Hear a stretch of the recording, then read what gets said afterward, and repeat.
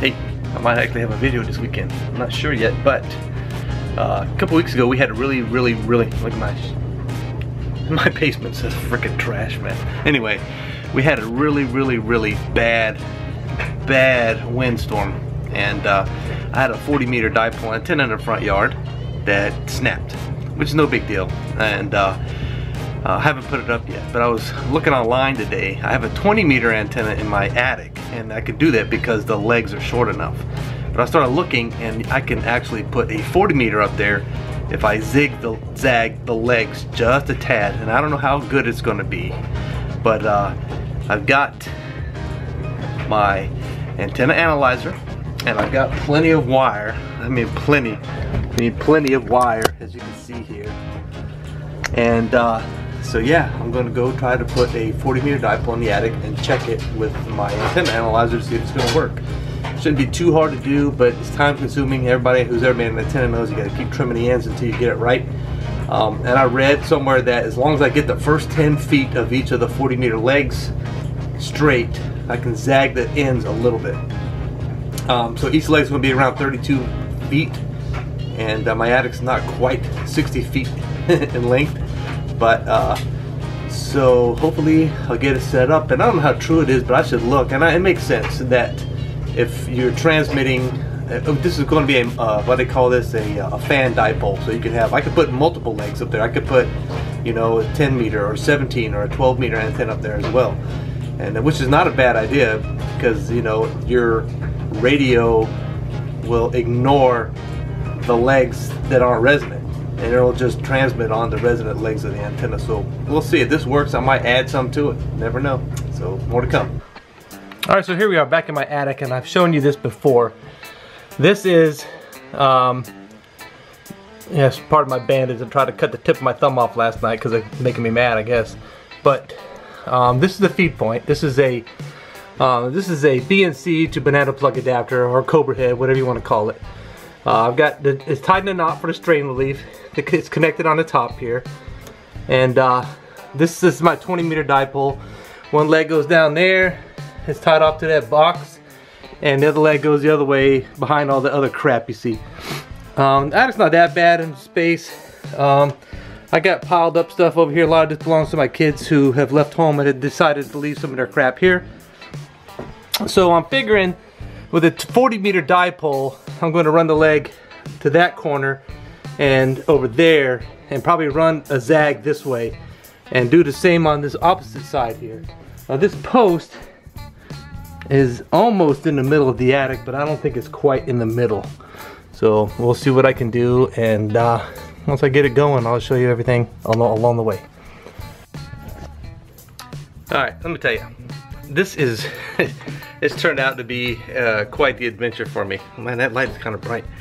I did a lot of filming up here, and apparently when I thought I stopped recording, I didn't. I just laid the camera down. So when I picked it back up to start recording again, hit the record button, which stopped the recording. Anyway, I started editing the video, realized how crappy it was, and decided to come back up and just show you what I did. So I know it's dark, and I'll do the best I can here. So this is the feed point, okay? This leg right here and this leg are my 20-meter dipole legs. So one of these legs, this leg, and this leg is my 6-meter antenna.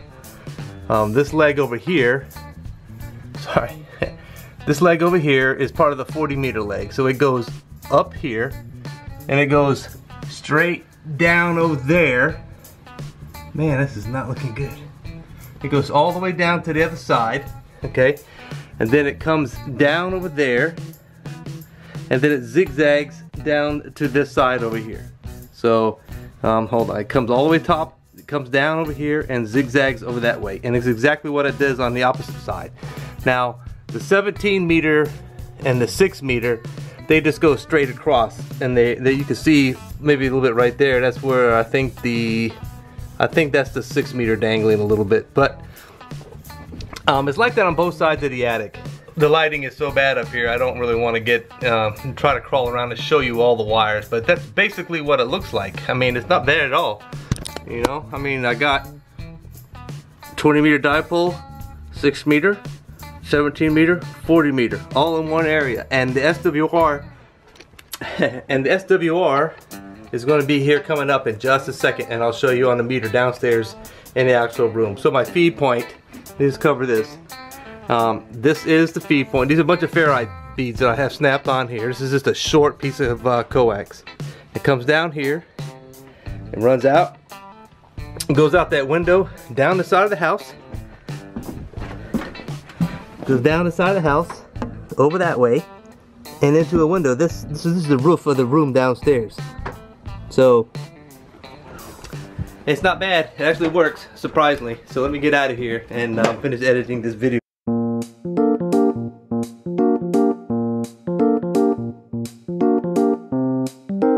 Okay, this is probably take 3. This is take 3. The first time I did this in the attic, I did something wrong with the camera buttons. I got a lot of footage of the camera laying on the ground pointing up at the ceiling, and when it came time to me to show you the SWR for each of the legs that I put on that fan dipole, the footage is just not there. So anyway, I'm down in the room where my Braid is located. And this is I think it's a 75-foot section of coax. It might be 50, but it runs out my window, and it goes up the side of the house into the attic window. So we'll go ahead, and I'll go ahead and start this all over again. And I'll start with the 17 meter leg of that fan dipole, and I'll just punch in the center frequency or thereabouts. And so the SWR on that leg is 1.6 to 1. On the rest of the data, it could be better, honestly. The resistance is not bad. The reactance could be a lot better. But for the SWR, it's going to work just fine. No problems with that at all. We'll move on up to the 20 meter leg, which is, here we go, 14, 1, 7, 5. There we go. Okay, let's just check the SWR real quick. Let's let this run its course. I don't know why I'm doing here, so let's just go to SWR. There we go. Alright, so the SWR on that is 2.1 to 1, which is not good. I mean, it's not bad. It'll definitely work. I just don't want to go up there and mess with that antenna. My biggest fear is I'm going to cut too much of it off, and it's going to ruin it. And then I'll have to run new wires all the way around. So I'm just going to leave it alone at that. I've made plenty of contacts with this antenna at this SWR setting. Let me see what the rest of the stuff looks like here. Okay, so yep, that's not the ideal, but it's not horrible. I've made plenty of contact. I keep moving this. This is the second time I did this. I had my finger over the microphone. So anyway, this is not bad. So we'll move on up to 40 meters. So we'll go back to frequency, and we'll go 7150. Oh, how about this? How about 0? Alright, let me start this all over again. So we'll go to frequency, and we'll go to 07150. We'll check the SWR, and 1.5 to 1. So that's not bad for a zigzag 40 meter dipole in the attic. And I don't know, I might go back up there to show you the way the legs are ran, but it's not that big of a thing. I might be able to do a diagram and just throw a picture up instead. I don't want to climb back up in the attic right now. So that's not bad. And we'll check the whole gambit of data here.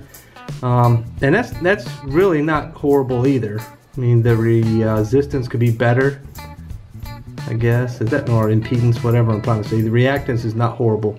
So that's a pretty good. I think the 40 meter looks better on the meter. But time will tell when I start trying to make contacts on this band and how well I get out. So let me go see if I can do a diagram of how this antenna is set up. And I did put a 6 meter antenna up there, but this meter only goes up to 30 megahertz, so I couldn't check it that way. And I do have I'll have to show it to you here, one of those SARC 100s, but I don't trust it. But give me a minute and let me see if I can get that set up. This meter is horrible to use. You just gotta keep hitting band until you get to, here we go. Excuse me, 6 meters. So let's scan it, see what it looks like. Okay, so as you can see, what am I doing here? The bandwidth. So at 51 megahertz, I'm getting a 1.4 to 1 SWR. I guess. And let's see if I can increase the frequency. Let's see what it's like in the middle of the band. See if I can go up to 52 megahertz. I don't think there's a way I can move that cursor to make it go any faster.